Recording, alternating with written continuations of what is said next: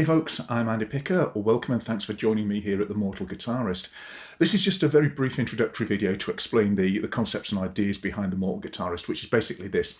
I've had a love affair with these things for many, many years. I mean, we're talking decades here. But when anyone ever said to me, "Oh, how long have you been playing?" I'd always get a bit shy about answering because, I never felt as though I was as good as I should be. Now, part of this is because I have had the pleasure of knowing some very, very good guitar players over the years. And, I got into playing at a time when there was no internet around, there were limited numbers of magazines, and there were a very, very small number of books available. So I bought my first guitar back when I was, 18, something like that. So a bit of a late starter in some ways. And I knew nobody who played. And I went out and I remember I had 3 books. I had Bert Whedon's famous Playing a Day, and I got a couple of books by a guy called, I think, Harvey Vinson. One was called Lead Guitar, one was called Rhythm Guitar. And to this day, I have not finished any of those 3 books. I then bought a book with some sort of simple songs in it, 101 songs for easy guitar, and couldn't figure out why any of the songs I was trying to play didn't sound anything like the tapes or the records that I was used to. And I kind of bumbled along for probably a couple of years, getting very frustrated and going absolutely nowhere at that. Eventually, I sort of took the leap, took a couple of lessons with a guitar teacher, learned a few basics, and sort of, carried on struggling from there.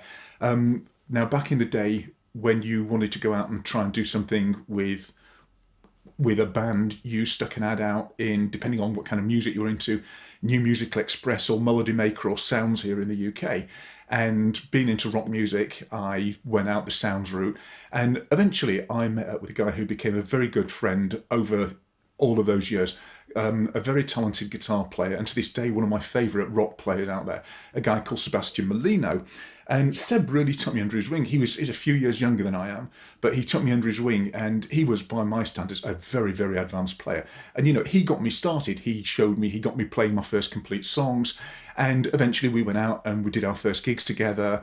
And over the years we've been in various bands together and done various bits and pieces. But the beginnings kind of set in there because he was so good that everything that I did was always going to be very secondary to that. He was great at working stuff out. I wasn't, a bit of a tin ear. He was fast, he was fluid, he was expressive. All of those things that we all so want to be when we play guitar. And he just seemed to have it. And the secret, the thing that I think always kind of got to me was that he seemed to have it so easily, so naturally. And of course, that ease and naturalness came from the fact that he practiced hours and hours and hours and hours and hours a week on doing this stuff. He was absolutely dedicated to his guitar, and he made it look so easy. And there's the rub. He made it look so easy, and I was struggling every step of the way.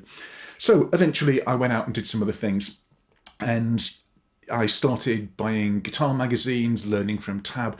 The internet came along, learning from tab. And, I got to a point where I kind of started to get an idea of how to do some of this stuff. But even to this day, I still meet and mingle with great guitar players and sit there and think, I shouldn't even be in the same room. I shouldn't be in the same town, the same county as these guys. And last year I went out and I thought, right, I'm going to set up this site. I'm going to call it the Mortal Guitarist because it's basically for those of us who struggle with playing this thing, those of us who are not and never will be, let's face it, the gods of playing guitar. And I made an introductory video, I put it up on YouTube, I built a website, didn't put a lot of content on it. And then I joined in with a couple of forums and communities online and found out that this audience that I'd thought was going to be like that big for people like myself is actually absolutely massive.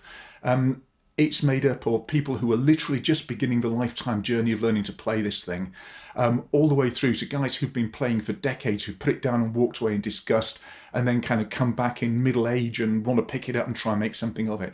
And basically, there are a lot of people who have the same problems over and over and over and over again.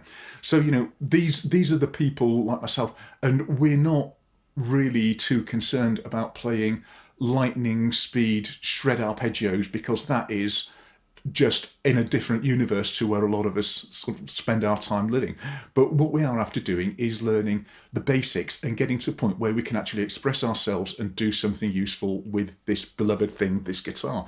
So that's what this site is going to be about. Now, originally I didn't intend to have a lesson site because, you know, the internet's been out there for so long. Search guitar lessons online and you'll find thousands, tens of thousands of people, qualified instructors, guys who've been to MIT and GIT and all of these things, who can teach you fantastically advanced stuff, and I'm not about doing that.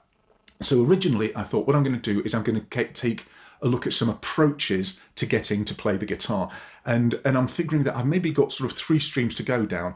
One is like basic theories, because I see people struggling on the first hurdle of what is music is really the first thing that so many people kind of fall over themselves on, and they go along filling in bits and pieces without having a framework, without having any skeleton to hang their knowledge onto. So you get folks who are saying, I don't know how to do this, and you're thinking, actually you do know how to do that, you just don't realise that you know how to do it.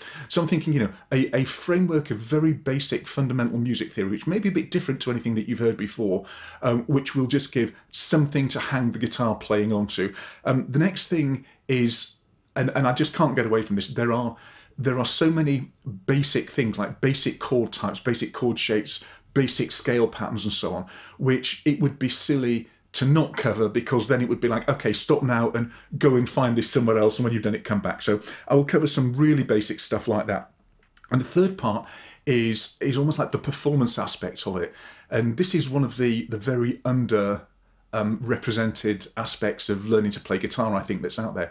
And in this, I'm going to cover things like what practice is, how to make effective use of practice, but also things like, you know, when you're playing on stage. So it's great when you start off playing and you sit there and you learn a few things in the privacy of your own room, and then you may actually take the leap and go out and make a video of yourself and stick that out on YouTube, or stick it out on the Facebook forum and say, hey guys, this is me playing such and such a piece.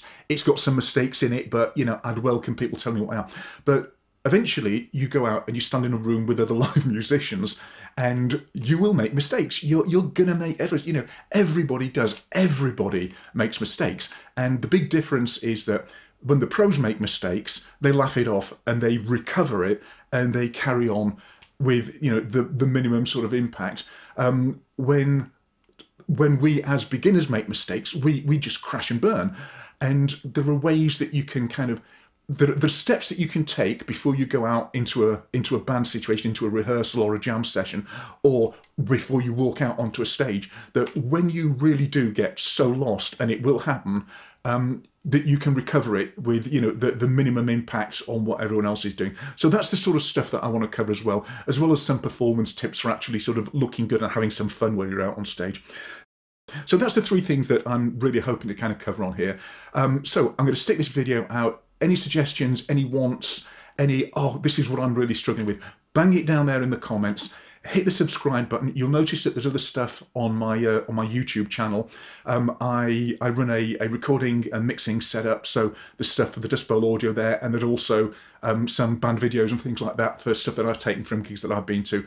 But there is a playlist for the Mortal Guitarist, so if you're interested, subscribe, just check out what's on the playlist. New content going up on a fairly regular basis, and I will try and pick up on any answers people have got. I'm already aware that this has run a little bit longer than I thought it was going to, so I'll just sign off. I am Andy Picker, this is the Mortal Guitarist. Hit the subscribe button, come back and see me soon for more content, and have a great day.